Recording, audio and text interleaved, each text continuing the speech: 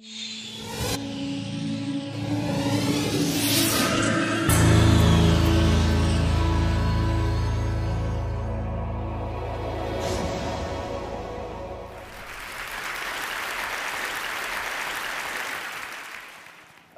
is going to be the future of learning? I do have a plan, but in order for me to tell you what that plan is, I need to tell you a little story which kind of sets the stage. I tried to look at where did the kind of learning we do in schools, where did it come from? And you can look far back into the past, but if you look at present-day schooling the way it is, it's quite easy to figure out where it came from. It came from about 300 years ago. And it came from the last and the biggest of the empires on this planet. Imagine trying to run the show, trying to run the entire planet without computers, without telephones, with data handwritten on pieces of paper and traveling by ships. But the Victorians actually did it. What they did was amazing. They created a global computer made up of people. It's still with us today. It's called the bureaucratic administrative machine. In order to have that machine running, you need lots and lots of people. They made another machine to produce those people. The school. The schools would produce the people who would then become parts of the bureaucratic administrative machine. They must be identical to each other. They must know three things. They must have good handwriting, because the data is handwritten. They must be able to read, and they must be able to do multiplication, division, addition, and subtraction in their head. They must be so identical that you could pick one up from New Zealand and ship them to Canada, and he would be instantly functional. The Victorians were great engineers. They engineered a system that was so robust that is still with us today, continuously producing identical people for a machine that no longer exists. The empire's gone. So what are we doing with that design that produces these identical people? And what are we going to do next, if we ever are going to do anything else with it? So that's a pretty strong comment there. I said, schools as we know them now, they're obsolete. I'm not saying they're broken. It's quite fashionable to say that the education system's broken. It's not broken. It's wonderfully constructed. It's just that we don't need it anymore. It's outdated. What's the kind of jobs that we have today? Well, the clerks are the computers. They're there in thousands in every office. And you have people who guide those computers to do their clerical jobs. Those people don't need to be able to write beautifully by hand. They don't need to be able to multiply numbers in their heads. They do need to be able to read. In fact, they need to be able to read discerningly. Well, that's today. But we don't even know what the jobs of the future are going to look like. We know that people will work from wherever they want, whenever they want, in whatever way they want. How is present-day schooling going to prepare them for that world? Well, I bumped into this whole thing completely by accident. I used to teach people how to write computer programs in New Delhi 14 years ago. And right next to where I used to work, there was a slum. And I used to think, how on earth are those kids ever going to learn to write computer programs? Or should they not? At the same time, we also had lots of parents, rich people, who had computers, and who used to tell me, my son, I think he's gifted, because he does wonderful things with computers. And my daughter, surely she's extra intelligent, and so on. So I suddenly figured that how come all the rich people are having these extraordinarily gifted children? What did the poor do wrong? I made a hole in the boundary wall of the slum next to my office, I stuck a computer inside it just to see what would happen if I gave a computer to children who never would have one, didn't know any English, didn't know what the internet was. The children came running in. It was 3 feet off the ground, and they said, "What is this?" And I said, "Yeah, but it's, I don't know." So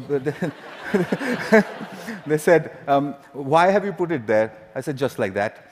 And they said, "Can we touch it?" I said, "If you wish to." And I went away. About 8 hours later, we found them browsing and teaching each other how to browse. So I said, "But that's impossible, because how is it possible? They don't know anything." My colleagues said, "No, it's a simple solution. One of your students must have been passing by, showed them how to use the mouse." So I said, "Yeah, that's possible."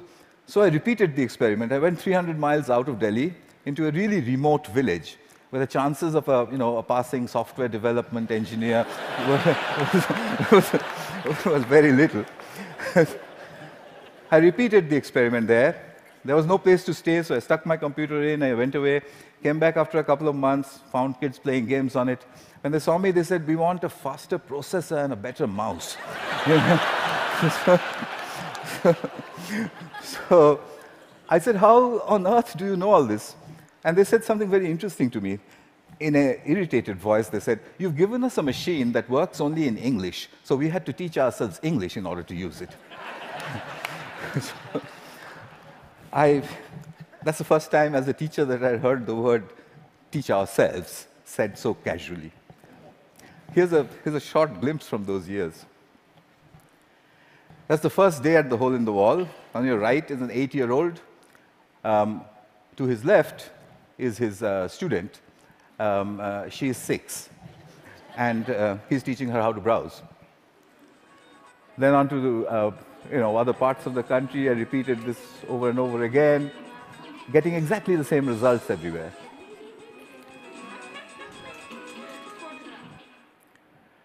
An 8-year-old telling his elder sister what to do.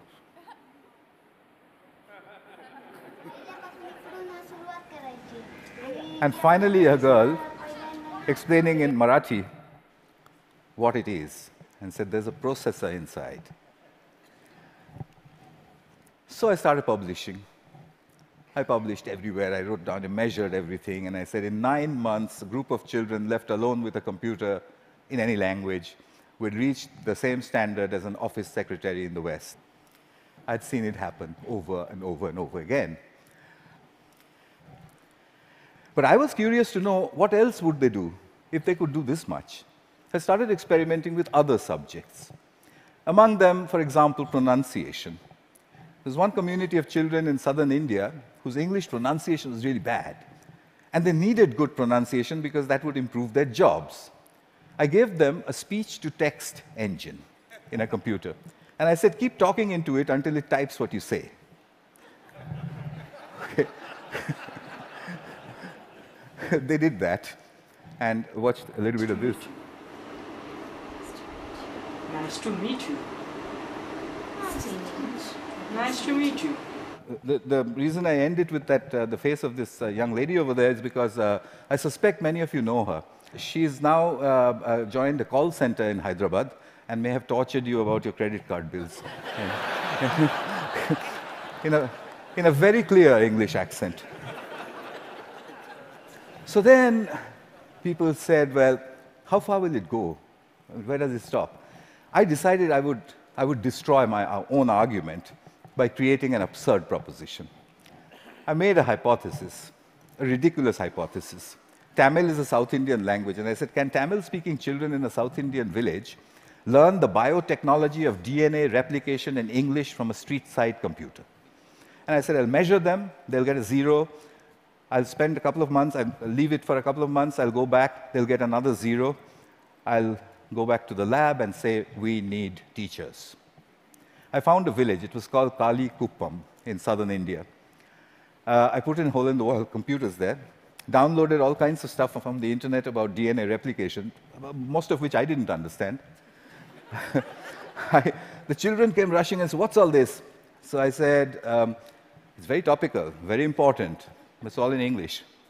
So they said, how can we understand such big English words and diagrams and chemistry? So by now, I had developed a new pedagogical method, so I applied that. I said, I haven't the foggiest idea. and, and anyway, I'm going away. So I left them for a couple of months.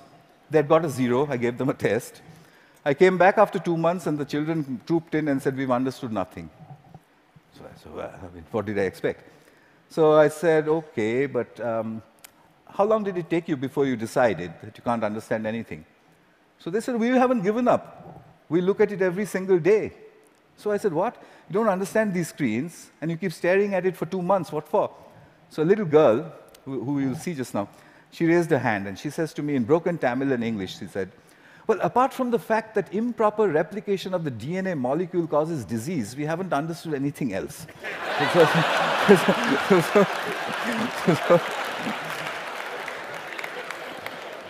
So I tested them.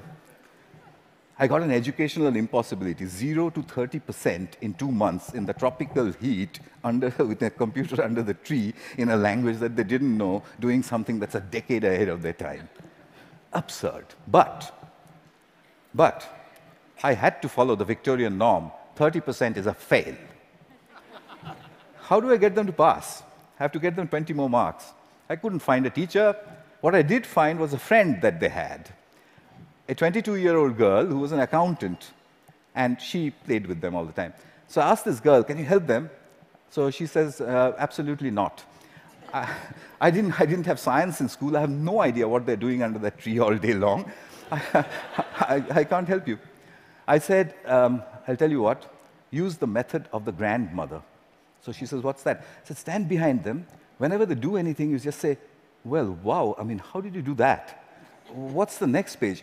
Gosh, when I was your age, I could have never done that. I mean, you know what grannies do. So she did that for 2 more months. The scores jumped to 50%.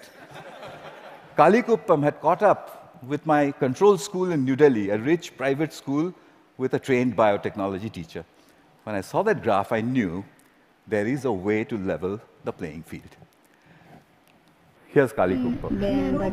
Neuron cell death and communication. I got the camera angle wrong in that one. It's just amateur stuff. But what she was saying, as you could make out, was about neurons. But her hands were like that, and she was saying neurons communicate. At 12. So what are jobs going to be like? Well, we know what they're like today. What's learning going to be like? We know what it's like today, children poring over with their mobile phones on the one hand, and then reluctantly going to school to pick up their books with the other hand. What will it be tomorrow? Could it be that we don't need to go to school at all? Could it be that at the point in time when you need to know something, you can find out in 2 minutes? Could it be a devastating question, a question that was framed for me by Nicholas Negroponte? Could it be that we are heading towards, or maybe in, a future when knowing is obsolete? But that's terrible. We are Homo sapiens. Knowing, that's what distinguishes us from the apes. But look at it this way. It took nature 100 million years to make the ape stand up and become Homo sapiens. It took us only 10,000 to make knowing obsolete. What an achievement that is. But we have to integrate that into our own future.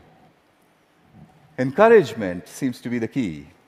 If you look at Kuppam, if you look at all of the experiments that I did, it was simply saying, wow, saluting learning. There is evidence from neuroscience.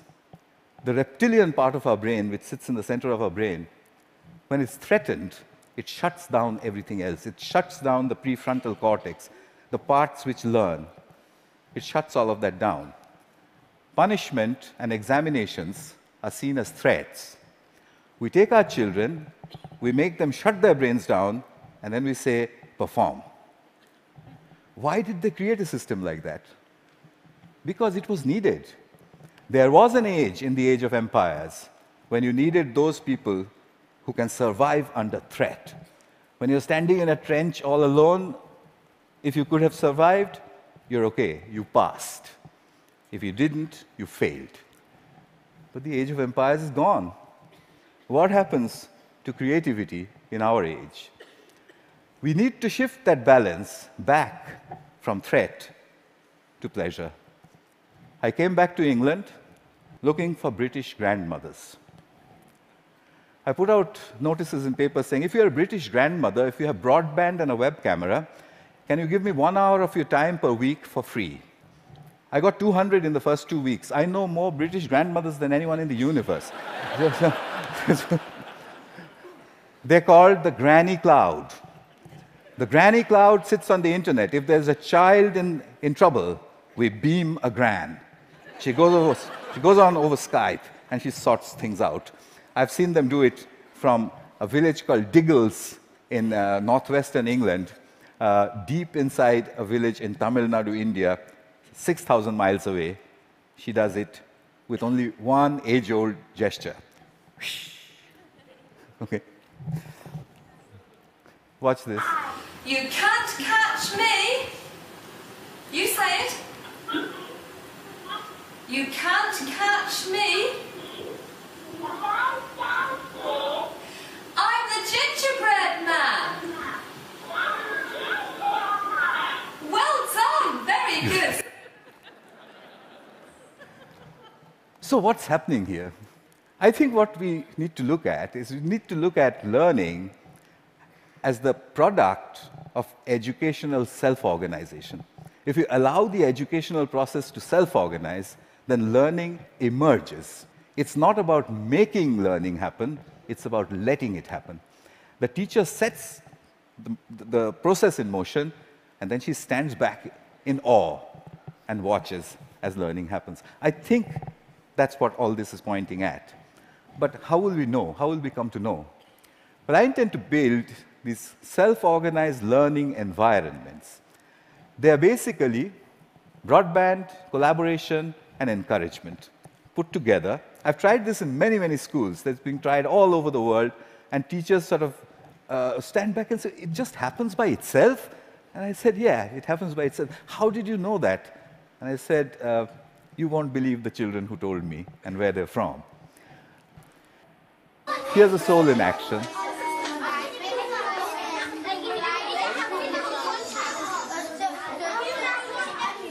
This one is in England.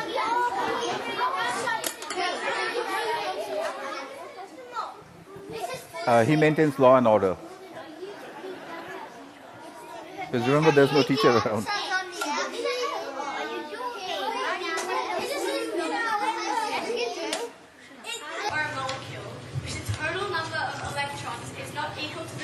Australia. Giving it a net positive or negative electrical charge.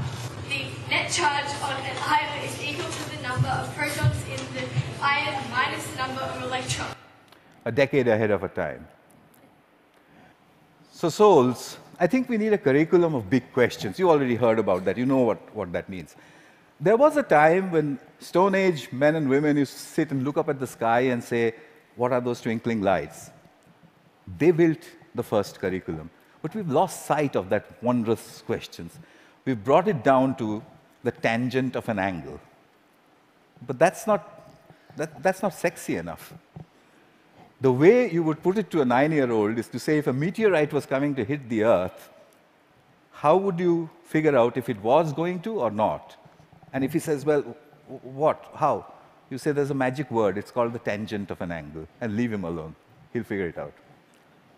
So here are a couple of images from souls. I've tried incredible questions.